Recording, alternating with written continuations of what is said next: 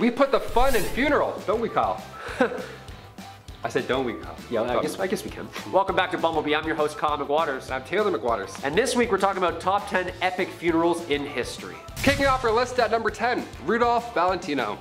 Okay, talk about a drama queen right off the bat. This list is inspiring, I'll tell you that. I got so many ideas while we were making this. Back in the 1920s, famous movie star, a handsome lad too, might I add, he passed away at age 31, Rudolph Valentino. The funeral, of course, was busy. Many fans came to pay their respects, but it was too much, you know? Everybody was really upset, almost too upset for the average folk, even them that were related to the actual actor. They're like, what's going on here?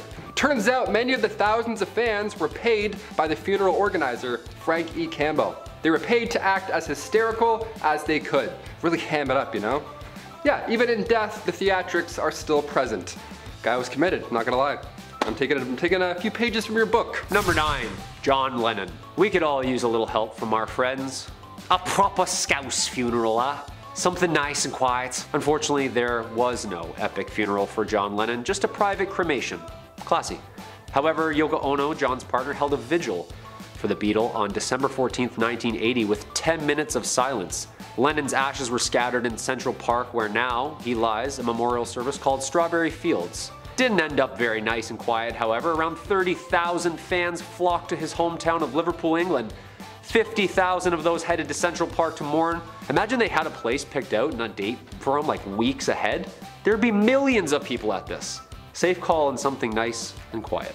Number 8, Andrew Jackson. Kyle and I grew up with pets. We had dogs, we had some cats that didn't like humans at all. We had hamsters, a bird for a hot minute. You name it, we loved it. Former President Andrew Jackson passed away in 1845. He passed before his pet parrot did.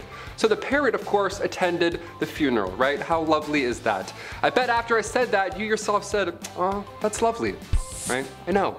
Thing is, the parrot also loved to curse, loved to swear as loud as a parrot could. This parrot actually heckled and cursed so much that they had to remove it during the funeral. How amazing is that? His parrot was giving him his own eulogy. A proper parrot send-off, like a true pirate. Or, I don't know, vulgar parrot. Number 7, Elvis Presley. The king himself. The funeral of Elvis Presley took place on August 18th, 1977, and was most definitely fit for a king, with thousands of fans in Memphis for days following his death. Even though the funeral was closed to the public, didn't stop about 25,000 fans from swarming his Graceland mansion to pay their respects. 30,000 fans were let in for a public viewing of the casket, and 80,000 people, that's a stadium full of baseball fans, came to watch the funeral procession, lining the streets with handmade signs expressing their sadness and mourning for Presley. I hope at least some people were playing his music, because a lot of his songs I hear at funerals. Are you lonesome tonight? Number 6, Alexander the Great. When your name is Alexander the Great, nobody will be shocked when you have a great epic funeral, right? One of the original empire builders of ancient Rome, this Macedonian king died at age 32, and this was all the way back in 323 BCE. Now, historians believe that he caught malaria or was poisoned. It was a fast demise, right? Such a powerful leader, how do you pay respects at that point? Well, with a lot of gold. Just the wrong choices for everyone involved. Just let's spend all of our money. Alexander the Great was said to have been put in a sarcophagus made entirely of solid gold. And then said sarcophagus was placed in a casket made also entirely of solid gold. And from Babylon, he traveled all the way to Greece using 64 mules, just totally worth it for everyone's starving. Let's use 64 mules over here though. And at the end of said road, another tomb awaited with, you guessed it, more solid gold. So moral of the story, if you die, just surround yourself in gold. That's it. Now everybody else is broke because you're staying up.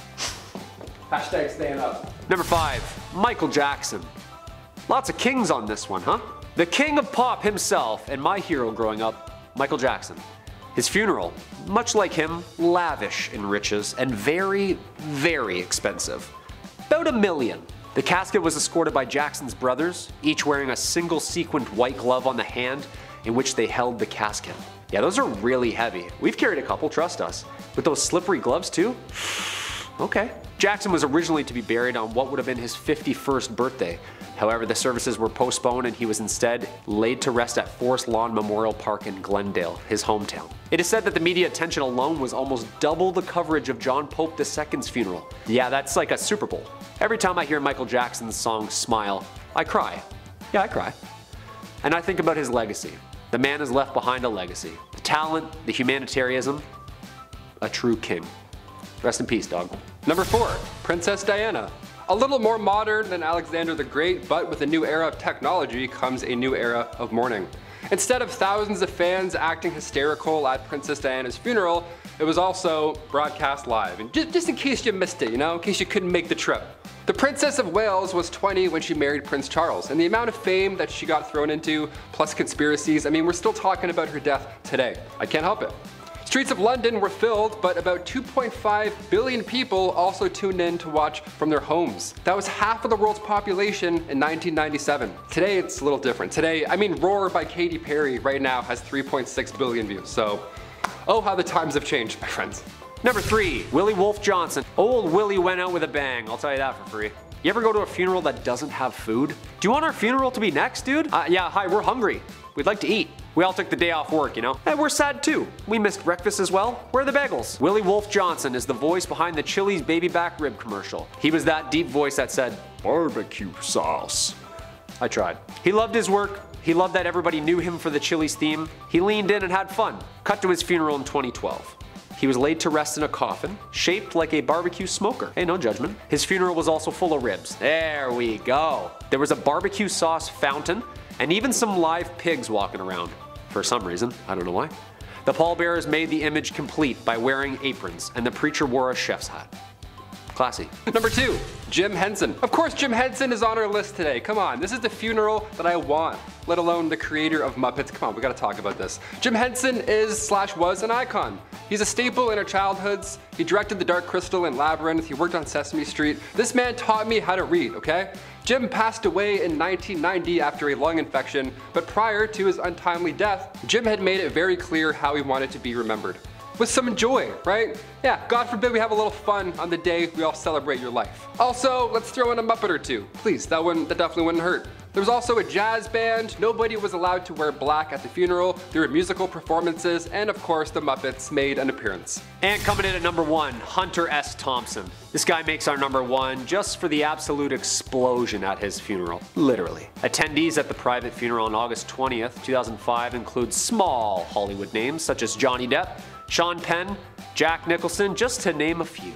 In Woody Creek, Colorado, the ashes of Thompson were blown into the sky from a 47-meter tower as relatives and star-studded crowds bid a farewell to the founder of gonzo journalism himself. As the ashes erupted from the tower's mouth, red, white, blue, and green fireworks lit up all over the sky around Thompson's home for nearly 10 minutes straight as the crowd cheered. Yeah, it took all about 34 seconds to light it and fire it. It was later reported Johnny Depp himself paid around $3 million for the event, which included its construction of the 150-foot tower topped with Thompson's signature symbol, a double-thumbed, clenched fist clutching a peyote button. That's a friend right there. No, doing exactly what you want, however weird it is, it may seem to others, however loud and extravagant, life's precious, isn't it? And it's worth living. How do you want to go, Taylor? I want to go Viking style, you know what I mean? Just put me in a boat, ship me out, and everyone's just like, just hear the whistle of 40 arrows. And no one hits me. I was gonna say, I'd probably miss all those shots. They'd be like, can I have an 8th? He's gone. He went over the waterfall. Everyone's getting another shot. Yeah. Those are the top 10 epic funerals in history. If you want a part 2, yeah, there's a few more epic funerals, I'd say. We've been to a couple. We've been to a couple, all right. I'm your host, Kyle McWaters. I'm Taylor McWaters. See you next time on Bumblebee. That was our list. I forgot the title. Number 4. I don't know why my hands are here. I'm like, yo, what's up? You bet, Taylor. Welcome back to Bumblebee. I'm Kyle McWaters. And here are the top 10 funeral. Oh, my name. Forgot my name. You bet, Taylor. Welcome back to. Almost $1 million baby off that box right there. Oh, it's a casket. It's a casket. I see. That's lovely. Oh my God. This man's gonna take me out. I'm like, yo, just carry me. Sing at my funeral. Whatever happens.